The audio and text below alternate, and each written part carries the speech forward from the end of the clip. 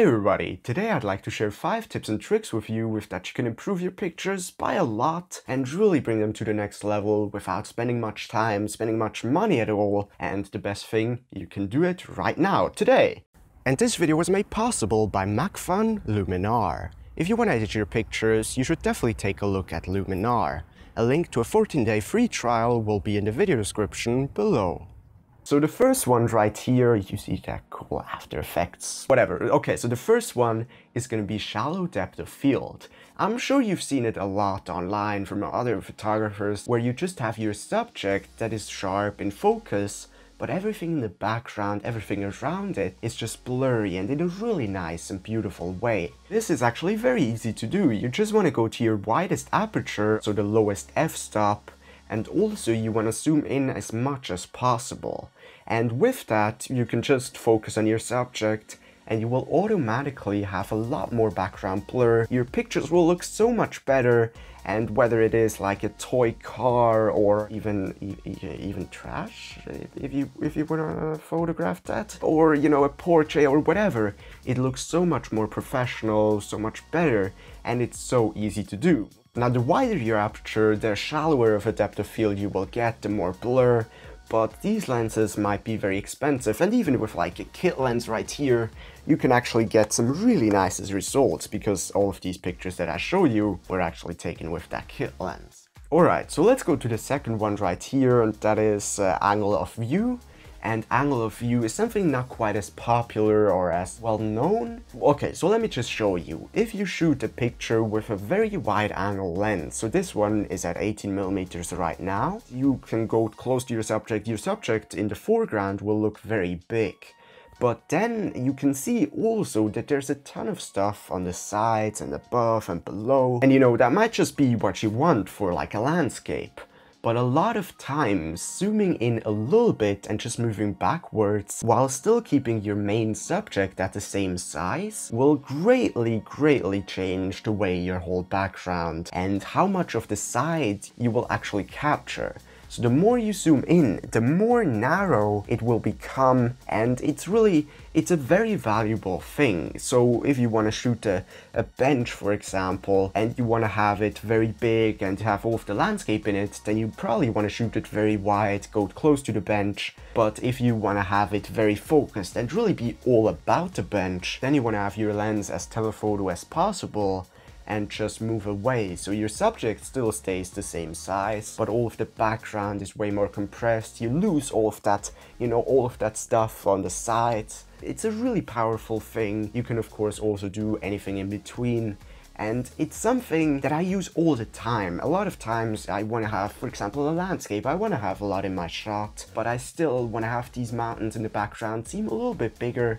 And that's, by the way, also a thing. If you shoot wide, then your foreground subject will look very big, but your background will look quite small. So if you want to have like a huge mountain in the background and still be able to show that size, zooming in a bit will work a lot better, even if you combine that with a foreground subject. So angle of view is something very extremely important, and it is not much talked about at all. So definitely consider it the next time you're taking a shot.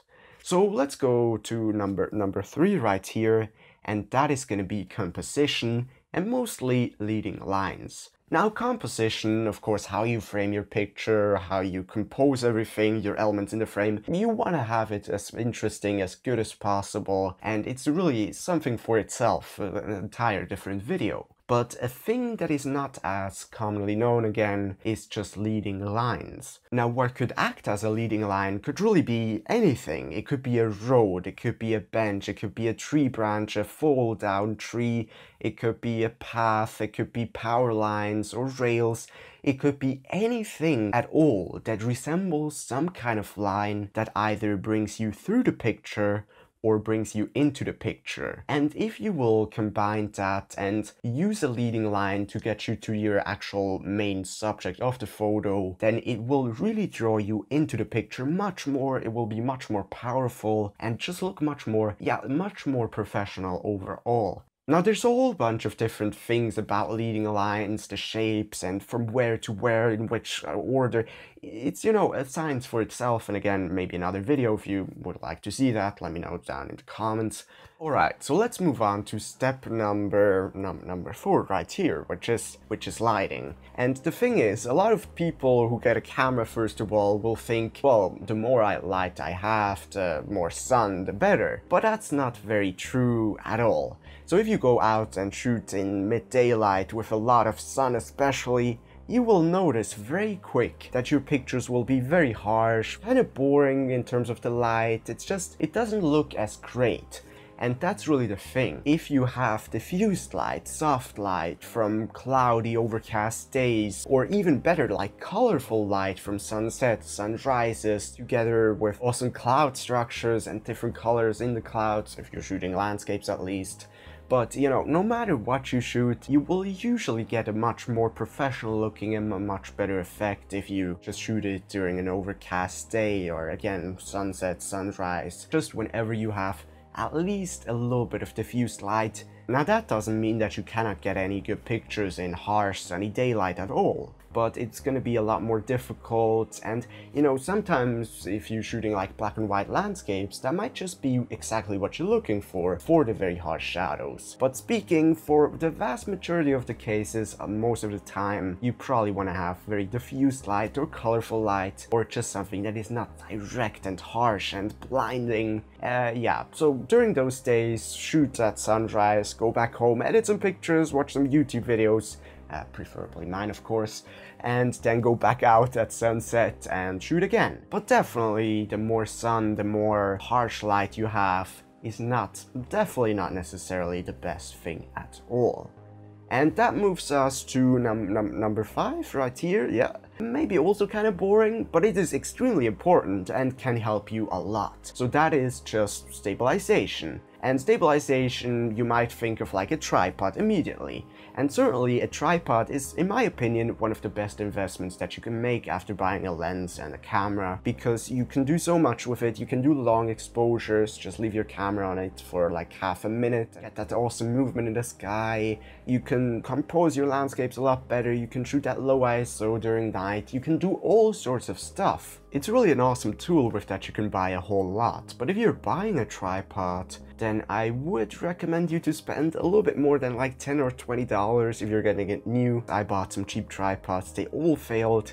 And not to say that you have to spend hundreds, but you know, just spending a little bit more might really get you a much better quality tripod. And by the way, you know, tripods are available even for phones. I got one right here that I use sometimes, or you can also buy it used on eBay, or like my tripod, which I'm shooting this on, which I bought at a thrift shop for literally $10. This one works surprisingly well, is surprisingly sturdy, and has awesome up and down movement with the camera heads for a very smooth video. Now, in terms of bringing up and down the center column, it's not the most amazing thing.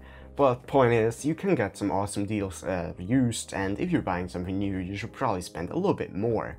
But that's actually not what I wanted to talk about mainly. But the actual thing that I wanted to talk about is just stabilization, like with your hands. Now, the first thing that you can do is very simple, is just have your hands on this lens, you know, just like that. That way you will have a much more stable grip and much less shaky pictures than if you would just grab it like this. Now, if you want to take that a little bit further, you can actually put your camera into a 2-second delay mode, which means that if you press the shutter, it will take 2 seconds until it takes the picture, and then just push your camera against your body.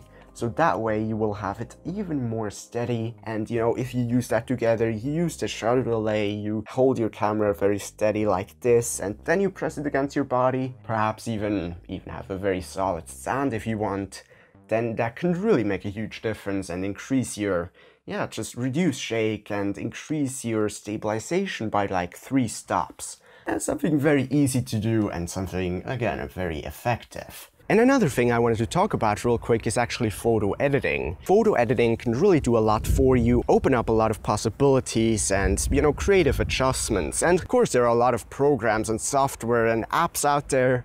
but only one is sponsoring this video. No, but it's seriously an awesome program. You have all of the usual sliders that you will also find in Lightroom and stuff, but it has a lot of advanced features, and the cool thing about it is that you can use it either as a standalone program and edit a picture from start to finish in it, or just use it as a Lightroom plugin, which I prefer to use it as. So you have different adjustment layers, so you can, use different adjustments on different layers and then use local adjustments on these layers. You can work with different blending modes. You can even replace skies very kind of quick and very easily. You have the Orton effect and just a bunch of different adjustments that I think, personally, are really cool. And if that all sounds interesting to you, you can actually check out the link in the video description and you will get a 14-day free trial. You can try out everything, edit some pictures, and, decide for yourself if you like it. So that's been pretty much the 5 tips I want to share with you guys. Now, it's the first time I'm doing this kind of format, so I definitely hope you find it helpful. Let me know by liking, disliking, doing whatever. But that way I can see if you guys actually enjoyed it, and I might do some more in the future. Before I actually end this, I was talking about stabilization and stuff, so I figured, why not go out into the city and show you some real advanced stabilization.